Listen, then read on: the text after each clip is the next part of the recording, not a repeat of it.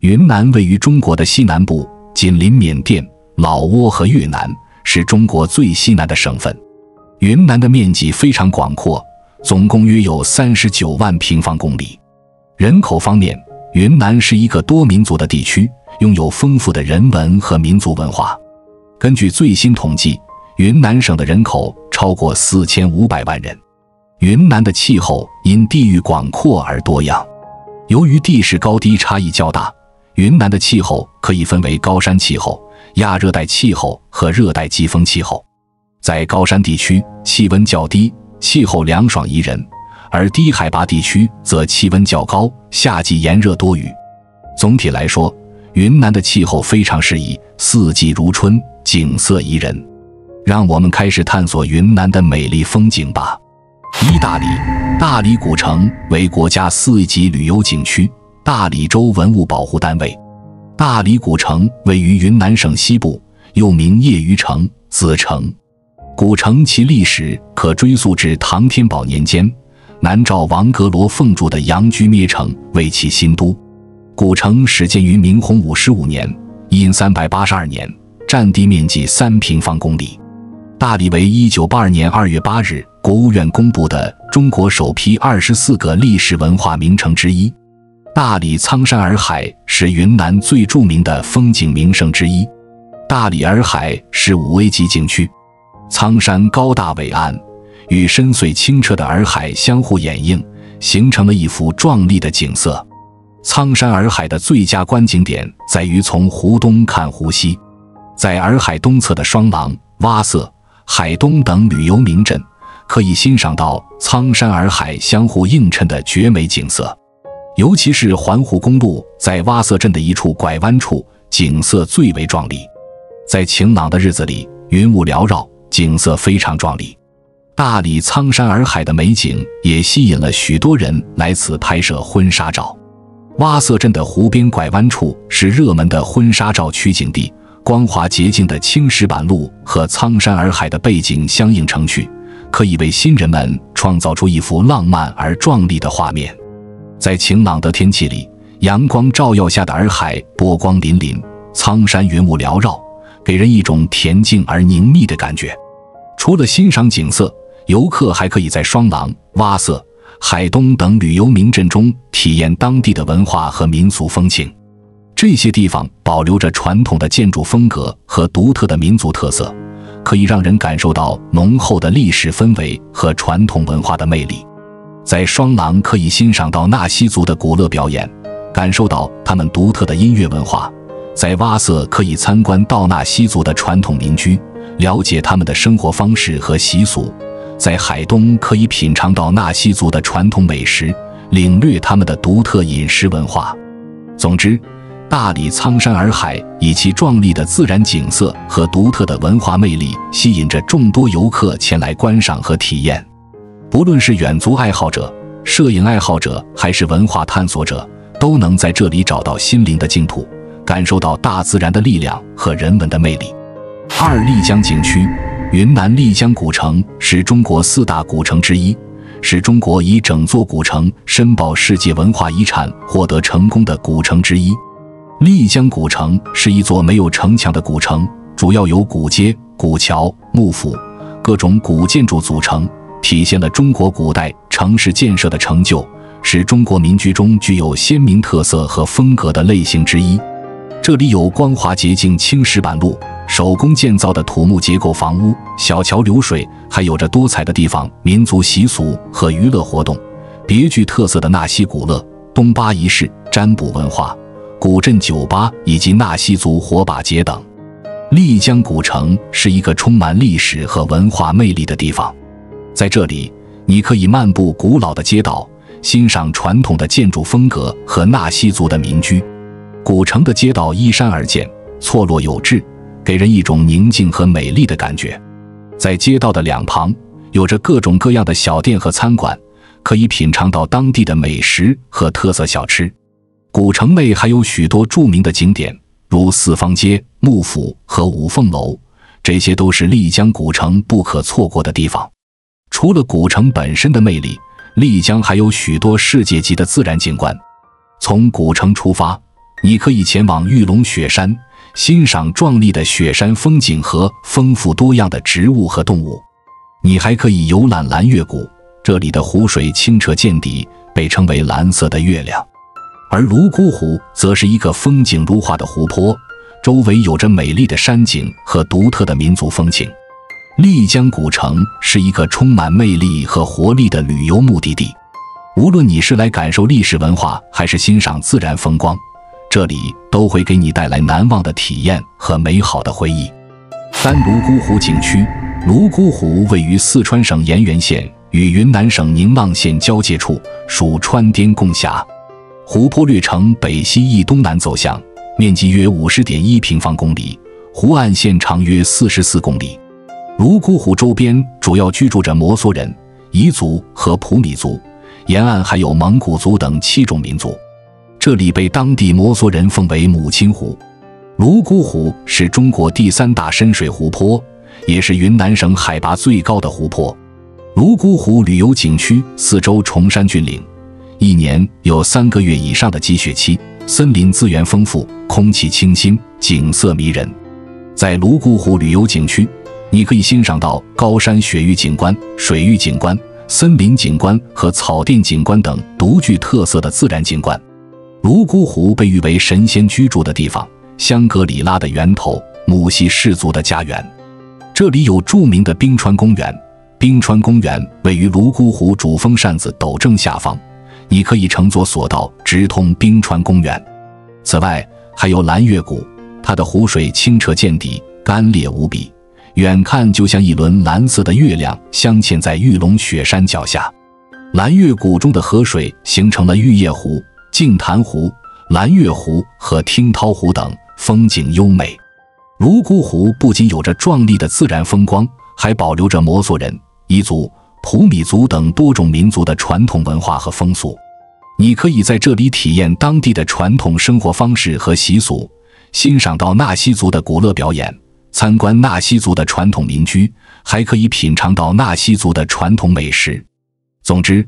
泸沽湖以其独特的自然景观和丰富的民族文化，吸引着众多游客前来观光游览。无论你是追求自然风光，还是对民族文化感兴趣，这里都将给你带来难忘的体验和美好的回忆。四、玉龙雪山景区。玉龙雪山，丽江市玉龙雪山景区是国家旅游局正式批准的5A 级国家风景名胜区，位于玉龙纳西族自治县境内，是北半球最南的大雪山。玉龙雪山在纳西语中被称为欧鲁，意为银色的山岩。其银装素裹，13座雪峰连绵不绝，宛若一条巨龙腾跃飞舞，故称为玉龙。2007年5月8日，丽江市玉龙雪山景区经国家旅游局正式批准为国家5A 级旅游景区。玉龙雪山景区面积为415平方公里，由13座雪峰组成，由北向南呈纵向排列，延绵近50公里，主峰扇子陡海拔5596米，终年积雪，发育有亚欧大陆距离赤道最近的温带海洋性冰川。玉龙雪山是纳西人民心中的神山，已开发的旅游景区，主要有冰川公园、干海子、蓝月谷、云山坪、牦牛坪等。玉龙雪山自然资源丰富，最具观赏价值的属高山雪域景观、水域景观、森林景观和草甸景观。这些独具特色的自然景观每年吸引着无数的游客到此观光游览。冰川公园，玉龙雪山的冰川属于温带海洋性冰川，因受海洋性季风影响，具有积累消融量大、冰温较高、底部滑动明显、运动较快、对气候变化反应敏感等特点。玉龙雪山全山共发育有19条现代冰川，其中最大的一条冰川白水1号冰川即冰川公园，位于主峰扇子陡正下方，全长 2.9 公里。冰川的末端是千姿百态的冰塔林，因阳光折射呈现出蓝绿色，人称绿雪奇峰。冰川公园海拔4680米，有索道直通冰川公园。五、蓝月谷景区。蓝月谷山谷呈月牙形，水为蓝色，远看就像一轮蓝色的月亮镶嵌在玉龙雪山脚下，河水清澈见底，干冽无比，湖岸四周植被繁茂，远处雪峰背衬。蓝月谷中的河水在流淌过程中因受山体阻挡，形成了4个较大的水面，人称玉叶湖、净潭湖、蓝月湖和听涛湖。这里风景优美，环境安静，湖面完美映射雪山，是丽江拍婚纱照的首选之地。蓝月谷景区即是以前的白水河景区，位于玉龙雪山东麓干海子以北、云山坪南侧的山谷之中。源自雪山冰川的万古冰雪消融之后，顺着峭壁流淌而下，不断汇集为山涧、溪流，最终在蓝月谷上游深谷之中形成了清澈见底、干裂无比的河流。因河床由白色石灰岩构成，使整条河水呈现出白色光泽，显得分外纯净，故得名白水河。之所以叫做蓝月谷，是因为在晴天时水的颜色是蓝色的，而且山谷呈月牙形，远看就像一轮蓝色的月亮镶嵌在玉龙雪山脚下，所以名叫蓝月谷。蓝月谷景区是一座5A级景区，拥有壮丽的自然景观和独特的地理特点。游客可以在这里欣赏到高山雪域景观、水域景观、森林景观和草甸景观等独具特色的自然景观。蓝月谷的美丽景色吸引了许多游客前来观光游览，尤其是那清澈见底的湖水和壮丽的雪山背景，给人一种宁静而神秘的感觉。总之，蓝月谷景区以其独特的自然景观和清新的环境，吸引着众多游客前来观光游览。无论你是追求自然风光，还是寻找宁静和放松，这里都将给你带来难忘的体验和美好的回忆。一入双廊古镇，双廊古镇位于大理市东北端，洱海东北岸，三面环山，一面临海，依山傍水，风光旖旎。这座典型的白族渔村古镇，以其独特的风貌和丰富的文化遗产，吸引着众多游客。古镇从南到北有一条小道，大约4公里长。在民族文化街上，门面上绘制的画作生动地反映了当地群众的生活。这个地方孕育了许多文人、画家和艺术家。古镇的建筑风格保留了白族传统的特色，木质结构的房屋、青石板路、古老的桥梁和小河流，构成了古镇独特的景观。双廊古镇被评为5A级景区，其文化和历史价值得到了充分的认可。在这里，你可以参观白族民居，了解他们的生活方式和传统习俗。这些古老的建筑以其精美的木雕和壁画而闻名，展示出白族人民的智慧和艺术才华。古镇中有许多著名的景点，如白族博物馆、白族文化广场和白族风情街。白族博物馆展示了白族的历史、文化和传统工艺品，让游客更好地了解这个民族的独特魅力。白族文化广场是古镇的中心，经常举办传统的白族歌舞表演和民俗活动。白族风情街上有各种小吃摊位和手工艺品店，你可以品尝到正宗的白族美食和购买当地的特色纪念品。除了观光和购物，古镇还提供了丰富多样的文化体验活动。你可以参加白族传统的庆典活动，如火把节和3月3节。在这些庆典中，你可以欣赏到白族的传统音乐、舞蹈和服饰，感受到浓厚的民族风情。总的来说，双廊古镇作为一个5A级景区，以其独特的风貌和丰富的文化遗产吸引着众多游客。无论你是对历史文化感兴趣，还是想要体验白族传统生活，这里都将给你带来难忘的体验和美好的回忆。7香格里拉景区。香格里拉自古就是藏民族最理想的如意宝地。藏族民歌唱道，太阳最早照耀的地方是东方的节堂，人间最殊胜的净土是乃子河畔的香格里拉。香格里拉县位于云南省西北部的滇川藏大三角区域，是国家3江并流风景名胜区的一颗明珠，地处迪庆香格里拉复兴地带。香格里拉景区是一个以自然风光为主的旅游目的地，这里拥有壮丽的山川河流、原始森林和丰富的生物资源。香格里拉被誉为人间香巴拉，是云南藏区最具代表性的地方之一。香格里拉以其独特的自然景观吸引着众多游客。这里有绵延起伏的雪山，如马拉雪山和哈巴雪山，给人一种雄伟壮观的感觉。你可以乘坐缆车或徒步攀登这些雪山，欣赏到壮丽的雪景和迷人的风景。此外，香格里拉还有许多美丽的湖泊，如纳帕海和普达措，湖水清澈见底，被群山环抱，给人一种宁静和祥和的感觉。香格里拉不仅有着壮丽的自然景观，还保留了丰富的藏族文化。这里是藏族人民的聚居地，你可以在这里欣赏到藏族传统音乐、舞蹈和戏剧表演。香格里拉还有许多著名的寺庙和庙宇，如松赞林寺和白塔寺，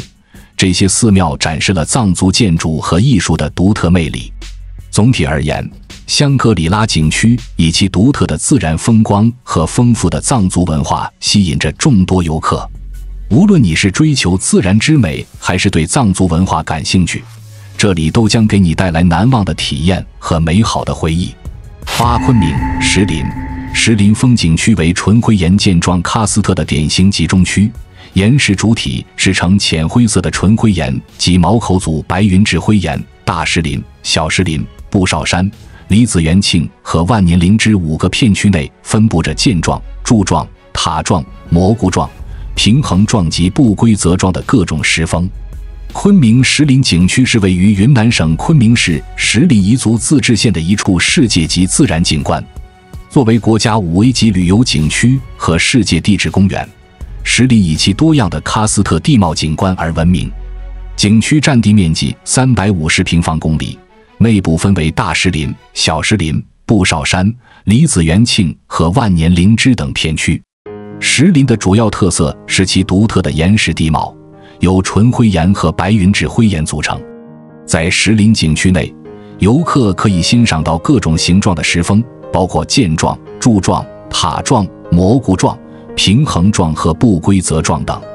这些奇特的石峰给人一种奇幻而壮观的感觉，使人仿佛置身于一个独特的石林世界中。石林景区还拥有丰富的科教和美学价值。作为一个喀斯特地貌的天然博物馆，石林展示了地质演化的奇迹，吸引了众多地质爱好者和学者前来研究。此外，石林的美丽景色也吸引了无数游客，他们可以在这里欣赏到原始森林、溶洞、瀑布和湖泊等自然景观。总的来说，昆明石林景区以其独特的喀斯特地貌景观和丰富的自然资源吸引着众多游客。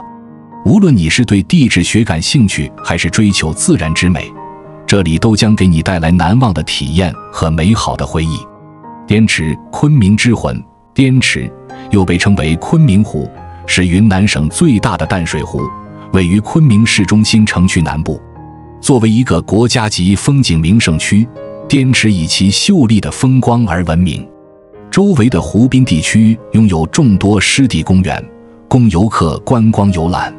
此外，滇池周边还有一些知名景点，如西山龙门、云南民族村、云南民族博物馆、大观楼和郑和公园。滇池是一个自然景观与人文景观相结合的旅游胜地。湖水清澈见底，湖面宽阔而平静，被群山环抱，给人一种宁静和祥和的感觉。在湖滨地区，你可以欣赏到壮丽的日出和日落景色，感受到大自然的美妙和宏伟。此外，滇池还是许多候鸟的栖息地，吸引了许多鸟类爱好者前来观鸟。作为一个5A级景区，滇池拥有丰富的自然资源和文化遗产。你可以参观云南民族村，了解云南各个民族的传统文化和生活方式。云南民族博物馆展示了云南民族的历史和文化，让你更好地了解这个地区的多样性和独特性。此外，滇池附近的西山龙门是一个古老的道教圣地，有着悠久的历史和文化底蕴。总的来说，滇池作为一个5A级景区，以其秀丽的自然风光和丰富的文化资源吸引着众多游客。无论你是追求自然之美，还是对云南民族文化感兴趣，这里都将给你带来难忘的体验和美好的回忆。9. 西双版纳。西双版纳是中国云南省的一个美丽地区，以其热带雨林自然景观和丰富的少数民族文化而闻名于世。它位于中国南部边境地区，是中国最南端的地区之一。西双版纳是一个以自然风光为主的旅游目的地，这里有茂密的热带雨林、原始森林和丰富的野生动植物资源。作为一个5A 级旅游景区，西双版纳吸引了许多游客前来探索其独特的自然景观。你可以进行生态旅游，徒步穿越热带雨林，欣赏到壮丽的瀑布、清澈的溪流和奇特的植物。此外，你还可以乘坐竹筏漂流，体验刺激的水上活动。西双版纳还是一个多民族聚居的地区，这里有傣族、哈尼族、佤族等多个少数民族。这些少数民族保留了丰富的传统文化和风俗，你可以参观他们的村落，了解他们的生活方式和传统手工艺品。西双版纳还举办着丰富多样的民族节日和庆典活动，如傣族泼水节和哈尼族赶山会。在这些活动中，你可以欣赏到少数民族的传统歌舞表演、服饰和美食。总的来说，西双版纳以其独特的自然景观和多元的民族文化吸引着众多游客。无论你是追求自然之美，还是对少数民族文化感兴趣，这里都将给你带来难忘的体验和美好的回忆。傣族园和佤族园是展示傣族和佤族文化的景点，你可以在这里了解他们的传统生活方式、艺术和手工艺品。总的来说，西双版纳景区以其丰富的自然资源和多元的民族文化吸引着众多游客。无论你是追求自然之美，还是对少数民族文化感兴趣，这里都将给你带来难忘的体验和美好的回忆。树河古镇。束河古镇位于中国云南省丽江市，是纳西族人的聚居地之一，也是茶马古道上的重要集镇。束河古镇被誉为丽江古城的重要组成部分，以其悠久的历史和独特的文化而闻名。束河古镇是一个以商业文化为主的旅游目的地，这里保留了许多古老的建筑和传统的市场，展示了纳西族人民的智慧和商业技巧。古镇中的街道狭窄而曲折，两旁是古老的石头房屋和木质结构的建筑。在古镇中，你可以欣赏到精美的木雕和纳西族传统手工艺品，如手织的布料、银饰和陶器。此外，束河古镇还是纳西族文化的重要场所，你可以了解他们的传统生活方式、音乐和舞蹈。束河古镇以其独特的文化和历史价值被评为5A 级旅游景区，游客可以在这里感受到浓厚的历史氛围和传统文化。古镇中有许多著名的景点，如束河古桥、万寿宫和纳西族民居。束河古桥是古镇的标志性建筑，是连接古镇两岸的重要通道。万寿宫是纳西族的祭祀庙宇，展示了纳西族人民的信仰和宗教文化。你还可以参观纳西族的传统民居，了解他们的生活方式和建筑风格。总的来说，束河古镇作为一个5A 级旅游景区，以其悠久的历史和独特的文化吸引着众多游客。无论你是对历史文化感兴趣，还是想要体验纳西族传统生活，束河古镇都将给你带来难忘的体验和美好的回忆。在云南旅游中，你可以体验到丰富多样的自然景观和多元文化。无论是壮丽的高山雪域、清澈见底的湖泊，还是独特的民族风情和古镇文化，云南都将给你带来难忘的体验和美好的回忆。无论你是对自然之美感兴趣，还是想了解少数民族的传统文化，云南都值得你的探索和发现。计划你的云南之旅吧，开始一段难忘的冒险之旅。关注我，我是爱旅游，带你探索地球的每一个角落。